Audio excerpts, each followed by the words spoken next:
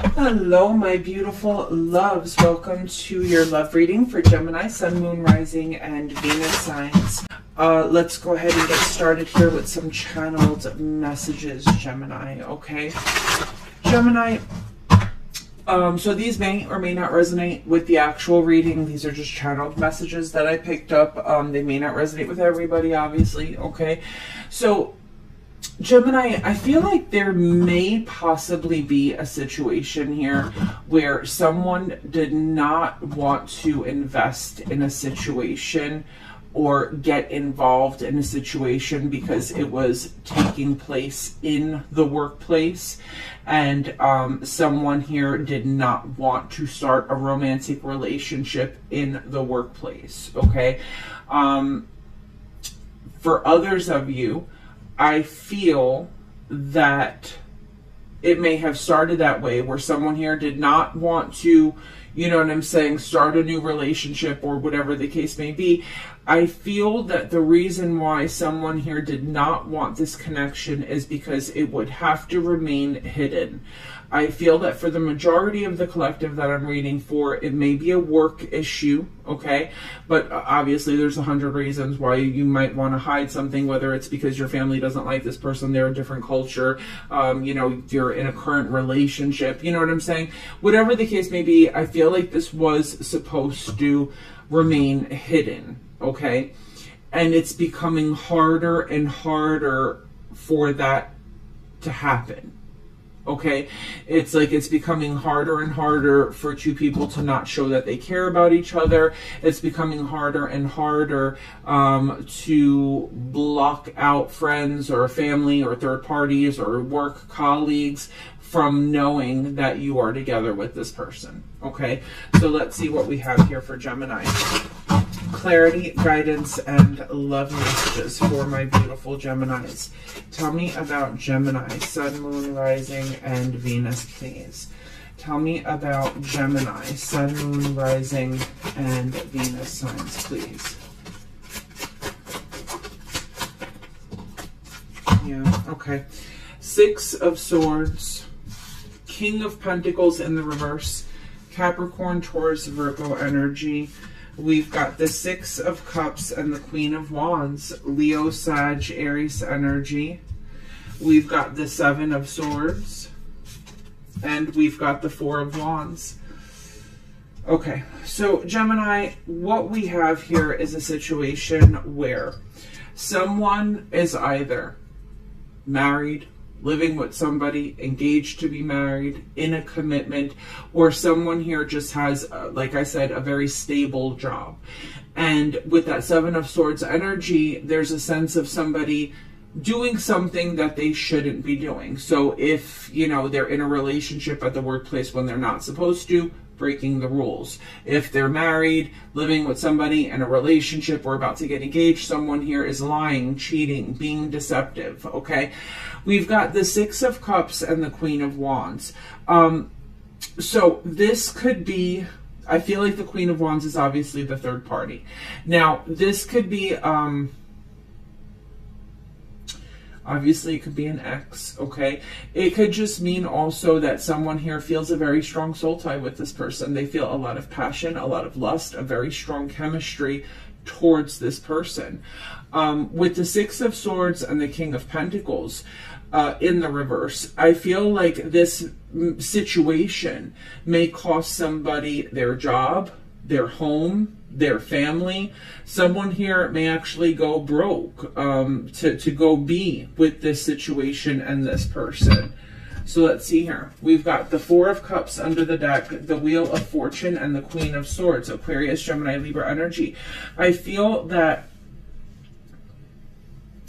feel here, Gemini, that someone was very lonely and just very upset over how the connection was going. I feel like when somebody is without their person, without this Queen of Wands, they miss them tremendously.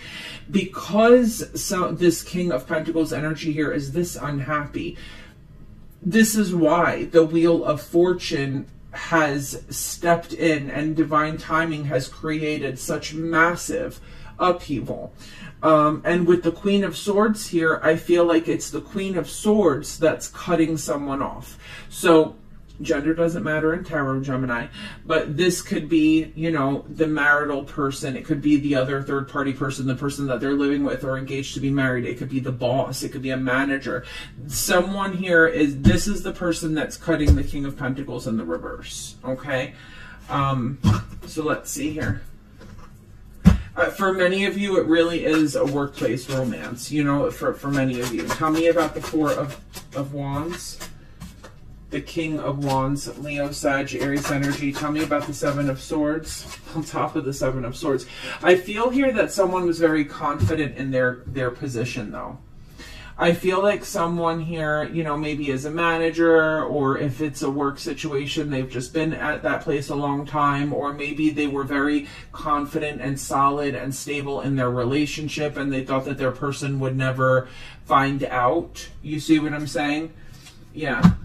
I feel like someone here thought that they had it all under control. You understand what I'm saying? That they, in front of people, they were able to control their emotions, which wasn't true. Tell me about the Queen of Wands here for Gemini. Queen of Wands in the reverse. Leo, Sag, Aries energy. Tell me about the Six of Cups for Gemini. We've got the Hanged Man and the Magician. I feel here that we have somebody that is waiting on the sidelines. I feel like this person has been around for a long time. This could be a childhood friend. It could be an ex, but someone here is waiting around, a little jealous, a little possessive, maybe using sex to manipulate. But I feel like someone here is waiting and waiting and waiting for something to manifest, for something to happen, for someone here to leave, okay? Eight of Swords, Nine of Swords. I feel like this person is not in any way, shape, or form waiting patiently. Someone here is mad, angry, upset, crying. Four of Pentacles. This person is in an energy of, don't you love me? You know what I'm saying?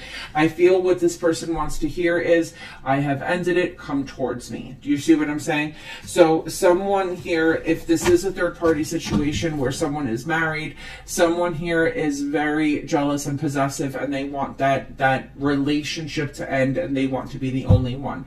If this is a work situation, someone is going to end up getting caught, because we have someone here that is being overly explicit with public displays of affection, or being flirtatious in some way, shape, or form. Someone is making it obvious that there's something going on.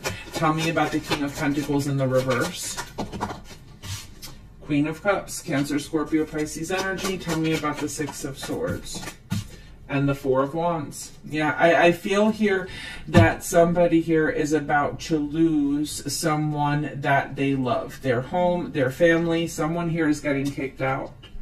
Someone here is getting kicked out, because with the Six of Cups and the High Priestess and the Five of Wands, we may have an ex here that is extremely jealous. We may have an ex here that your person is infatuated with. Someone here is very jealous. Someone here is juggling the past, okay? With the Eight of Wands and the Five of Cups, I feel like someone here maybe has regret over this, or whatever the case may be, but I feel like it's over. I don't see it coming back together. So someone's either losing their job or their relationship. Tell me about the Four of Cups and the Knight of Cups. Tell me about the Four of Cups and the Knight of Cups. Someone misses the other person. Yeah, someone here misses the other person. It's like when they're not around, all they want to do is go and talk to that person. Wheel of Fortune, please. And we've got the Wheel of Fortune under the deck here too. I just wanted you to see that. Did this fall? I could have sworn a card fell. Am I crazy? Oh, maybe it was that one. Okay. Temperance in the reverse. The upheaval. Impatience. Impatience. This is going to bother me because I feel like I saw a card fall. Maybe it was just that one. Okay. Well, anyways, impatience. The Wheel of Fortune under the deck again. You know, someone here is just impatient. Queen of Swords and the 10 of Cups in the reverse. And this is going to lead to somebody, like I said, 5 of Pentacles, becoming desolate. They're going to lose their home, their family, their job, because they couldn't, like, this is like an energy of two people that can't keep their hands off of each other. They can't stay away from each other. You see what I'm saying? Yeah, it's like as soon as they withdraw from each other, all they do is daydream about each other. Now, I don't know if the Queen of Wands is in that energy. The Queen of Wands would appear to me that they just want the attention. They like this attention, but one person is infatuated, and the person that's infatuated is going to end up, it's going to cost them everything. Okay? All right, guys, I love you and take care. Bye.